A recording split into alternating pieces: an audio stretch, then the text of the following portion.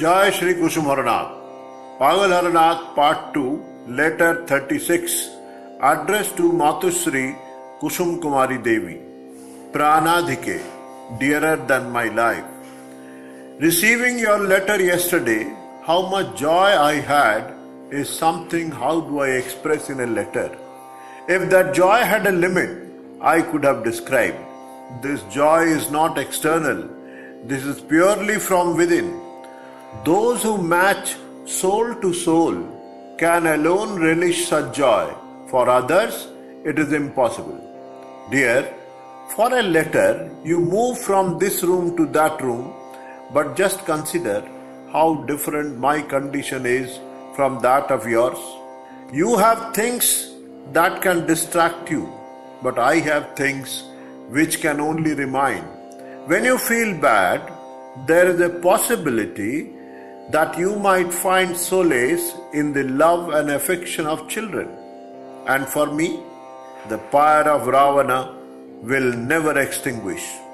So much so, dear, when I see a crow or any small creature feeding its offsprings, I am reminded of my mother and tears fill my eyes. My dear, whatever I lay my eyes on in this world, I can witness mother's love there for her son. I feel if there were no mother's love on this earth, then it would have perished in a trice. Like no crop can flourish without water, similarly, without mother's affection, this world just cannot survive.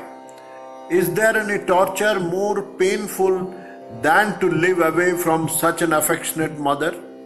Inability to serve the feet of such a mother beats all dangers and miseries of this world. But I have faith that by serving her on my behalf, you will gratify me. I do not seek any other thing from you and would never do. I pray to Lord, may you succeed in serving mother and she too remains ever satisfied with you. Listen, when at dusk on the distant hills I see flickering glow of evening lamps, immediately every detail comes flooding to my mind. I visualize that after the day's toil, parents and all are sitting around the lamp and small kids are playing, running about and sometimes hugging their parents from behind. All these come to mind and I become emotional. Now just consider how differently placed I am compared to you. True, you have miseries, but you have ways to douse your fire. But my suffering is far greater and there is nowhere to find solace.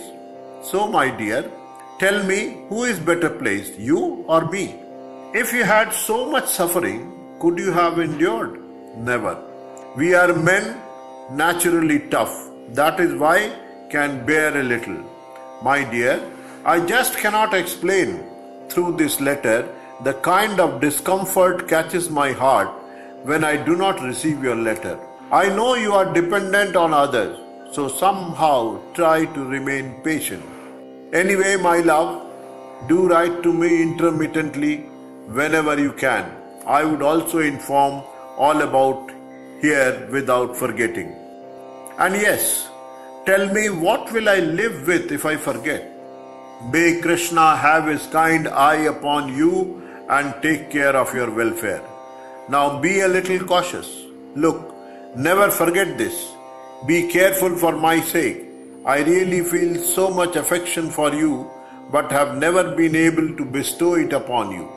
Now after so many days I am learning a little about how to show affection. Dear, you have asked if I have got something in Kashmir. Well, I did tell you earlier about it.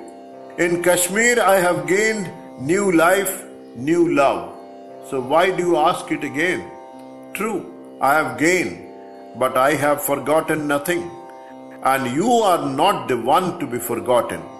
Yours, Haro. Jai Shri Kusum Haranath.